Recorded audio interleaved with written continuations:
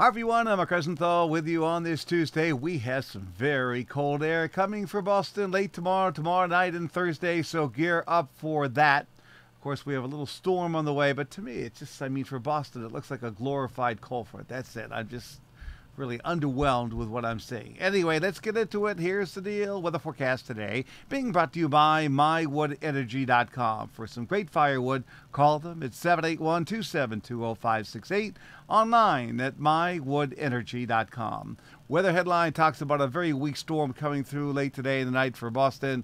Snow 7 inches in ski country, but even there, it's not going to be a blockbuster storm, to be followed by bitter cold and wind starting late tomorrow. As a matter of fact, we get some pretty good snow squalls late tomorrow afternoon. Then it's cold straight on through Saturday, but milder southwest winds on Sunday.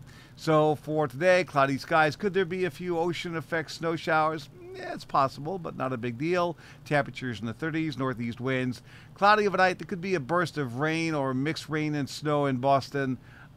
Again, it's just not a big deal. How many times can I say that? It'll be in the mid-30s. Could be accumulating snow.